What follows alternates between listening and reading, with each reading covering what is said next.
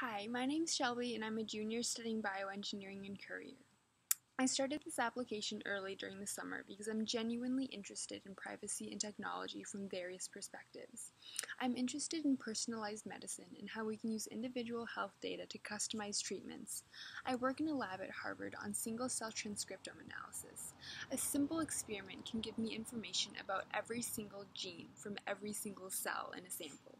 This type of biotechnology is becoming more prevalent and brings with it dangers of big data and personal privacy. Scientists can obtain a patient's genetic information, literally the very fiber of their being, the most private, personal form of identification.